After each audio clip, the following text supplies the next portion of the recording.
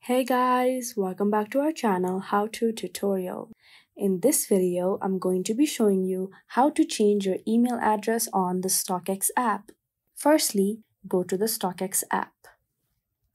Once the app is opened, you will be on the home page. To change the email address, tap on the bottom right corner of your screen, which is the profile option. After that, on top, you may see the profile option. Tap on that. Then, beside personal information, you may see Edit. Tap on Edit.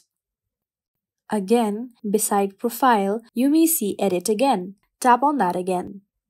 Now, under Email Address, type in the email you would like to change into. Once you've filled in your correct new email address, then tap on Save. This will change your email address. This is how you can easily change your email address on the StockX app. If you find this video helpful, kindly like, share, and subscribe, and do not forget to leave a comment down below. Thanks for watching.